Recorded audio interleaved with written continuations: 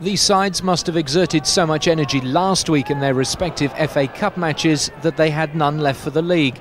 They had few ideas, few chances, and when at last they did come, they were pretty half-hearted. Newton's tap easily saved by Bobby Mikhailov. Charlton did try to invent. Their one-touch play certainly caught Reading's Paul Holsgrove flat-footed, but Shorten Newton was once again guilty of wasting the opportunity.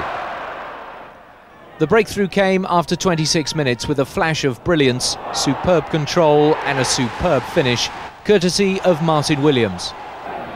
Charlton's equaliser was a messy affair, indecision in the Reading box, easy finish for substitute Kevin Lisbie.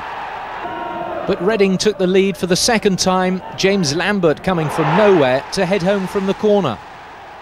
But Charlton staged a second brave comeback, David Whyte bypassing the walkabout Mikhailov, honours even at the end, 2 each.